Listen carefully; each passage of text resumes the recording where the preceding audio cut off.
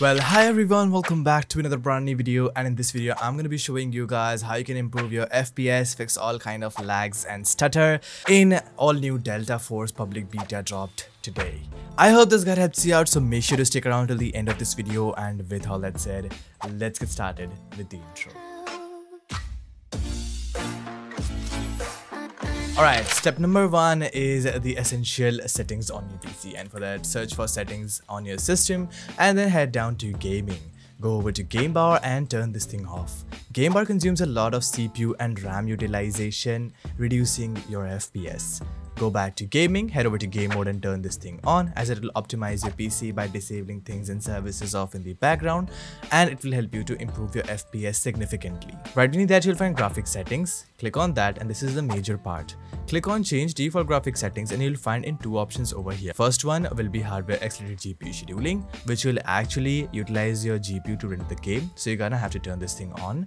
And optimizations for windowed games, and this uses advanced features in compatible games to reduce your input latency. What you guys have to do is enable this setting on as well, and after that go back to graphics. Here you have to click on the browse button, and then you have to look for the game you have installed. Once you are in the folder of your game, head over to Game, Delta Force, Binaries, Win64. Scroll a bit down until you find Delta Force Client, Win64 Shipping.exe. Click on Add. Head over to its options, select High Performance, then it will utilize your GPU to run the game. Simply click on Save and close it. Step number 2 is disabling background apps. In Windows 10, you have a native option to disable background apps from the settings, but if you guys are on Windows 11, here is how to do that. Simply search for Local Group Policy Editor and you'll find Edit Group Policy. Open this thing up. This method is only available for Windows Pro users, so if you guys have Windows Home Edition or any other, this won't work. Here, head over to Administrative Templates, Windows Components, App Privacy, and in here you'll find Let Windows Apps Run in the background. Double click on that and then head over to Enable. This will enable this policy, and then Options, you'll find Default for all applications. You guys have to set to Force Deny. Click on Apply and then OK. This will force deny all of the applications running in the background. Step number 3 is creating a restore point. And for that, simply search for create a restore point on your PC, and then over here look for local disk C, click on create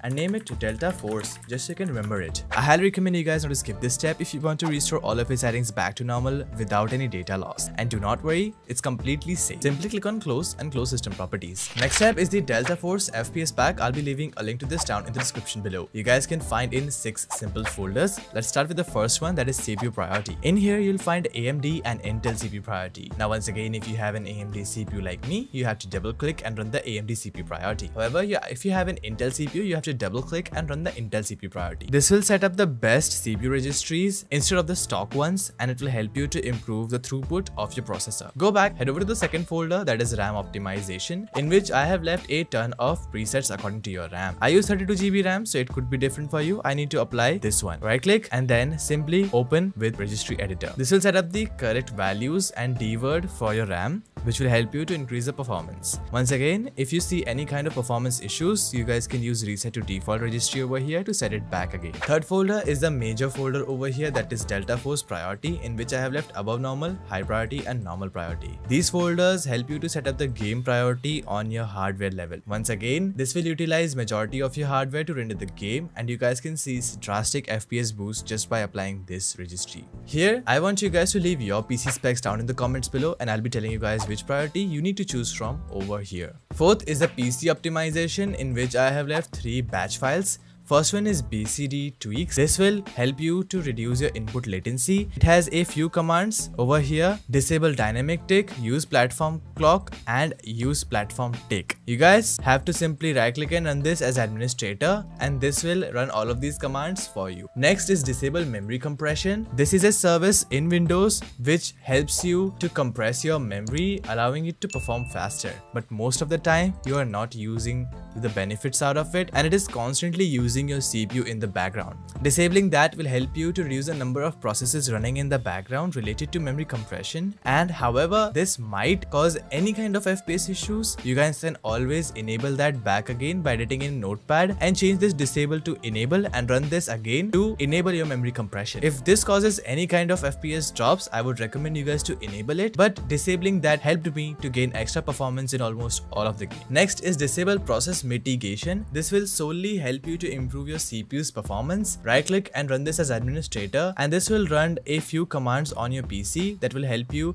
to improve its performance. Fifth folder is the power plan settings, in which I have left ultimate performance power plan registry. In here I have left ultimate performance power plan command prompt. You have to right click and run this as administrator. I have already done that, so I need to go to power plans. And after you run it, you will see something called ultimate performance on your PC right over here. If that is not in the preferred plans, you have to go over to show additional options, and you'll find it somewhere in this list. Go back and let's go to the last folder, that is programs, in which I have left two simple programs. First one is clean temporary file. This will help you to clean all of the temporary files created by programs. And don't worry, these are just dump files, so you guys can run this as administrator. Once you're on this screen, you have to simply press enter and it will start deleting all temporary files off your PC. Once that is deleted, you guys can press any key and that will close the batch files. Next is MSI Mode Utility 3.0. Right click and run this as administrator. We are using this program to improve your GPU's performance. You have to locate your GPU into this list and click on the MSI button in front of it. For the interrupt priority, set it to high, as it can apply many interrupts altogether, improving the performance of your PC. This will help you to set up the correct SFIO priority for your GPU, so you guys can apply that and close it. And you can also close the FPS pack.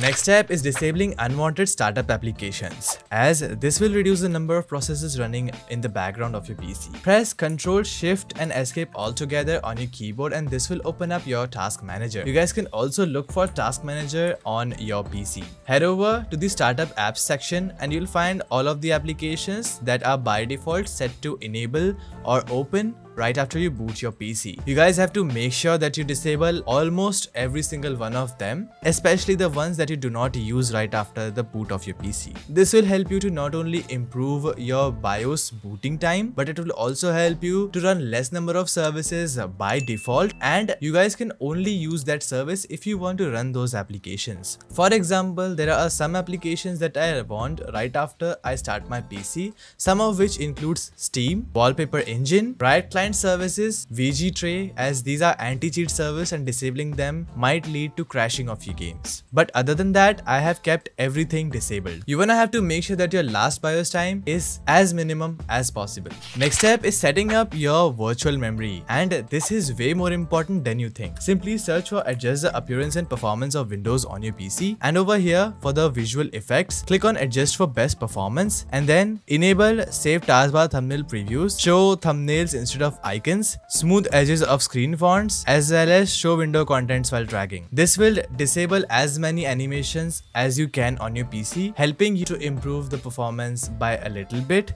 Click on apply after that. Then head over to the advanced tab, and over here in the virtual memory, click on change. Deselect automatically manage paging file size, and then for the custom size, set this into 1361, as it is the most optimal value that I have found during my testing. After that, I want you all to open up your calculator and keep it beside the performance option. Then you have to look for the RAM that you have installed on your PC, and for that you can simply search for system information on your PC. Look for the total installed memory, that is 32 GB for me. So multiply that with 1024 because you need the memory size in megabytes right over here. Now I want you all to divide this value by 2, and the new value that you get over here is to be pasted in the maximum size. Click on set, click on OK, and that is how you guys have to set virtual memory for your game. The basic objective of virtual memory is when your memory runs out of space and your game requires more RAM, it will use your hard disk or SSD as a temporary RAM, and it will help you to improve your performance by a bit and fix game crashing and a lot more. Next step is looking for Steam on your PC and locate Delta Force right over there. Right click on the game, head over to properties. In the launch option, you guys have to type in -use all available cores. This is really simple, and this will help you to utilize all CPU cores, and this will help you to improve your game performance. Once that is done, simply close it, and now click on the play button and drop into the game for the best in-game settings. Okay, once you're in your game, press your escape key and then head over to settings. Over here, go down to graphics, and you will immediately see everything over here. Now, what you have to do is set your monitor to your default monitor. display adapter to your native graphic card. Display mode should be set to full screen always. Resolution should be your native monitor resolution. Display refresher should be the highest available for your monitor. Display area aspect ratio should be a native monitor aspect ratio. Then in match FPS cap should be set to the highest available for your monitor. Out of the match cap should be set to 30. Sharpness should be according to you. VSync should be turned off. Nvidia fast sync should be turned off. Default FOV, I like mine 110. It could be different for you. Scroll a little bit down until you find the graphic preset. Set this thing to custom so you can change everything you want. Also, before changing any of these settings, go down and disable super resolution because it adds a ton of input latency and fake FPS. I did some tests and I came to know that super resolution turned off will help you to gain extra performance in this game. Over here, anti-aliasing, you guys have to turn this thing off. Weapon motion blur should be set to off. Reflections should be set to low. Texture filtering should be set to high. Ambient occlusion off. Particles low. Distortion low. Scene details, you can set it to medium, and scene view details, you guys can go with medium over here as well. Go a little bit down and you'll find rendering scale. You guys can change it according to your PC. I would recommend you guys to go to 90% over here because higher the render scale, lower the FPS. This might make your game a little bit blocky, but you guys can gain extra performance if you set it to 90 and the game still looks good as you guys saw in the initial gameplay. Global illumination quality should be set to low. Shaders and textures should be set to medium. Streaming, I have gone for high because my GPU is a bit better, but if you have a super low end PC, you guys can go with medium or low as well. Shadows should be set to low. Shadow map should be set to low. Post processing, again low. Volumetric fog, low. Animations, low. Super resolution should be set to off, and Nvidia reflex low latency, go with enhanced if that is available for you. You have to apply these settings and that should be it. You guys can now drop into the game for the best in-game settings. So guys, that was it for this video. I hope I could have helped you out. If I could have, make sure to do leave a like and smash your subscribe button. Thanks a lot for 204,000 subscribers. I seriously appreciate your support. We'll see you all in another amazing video. Until then, stay tuned, keep watching BareFox, and peace out.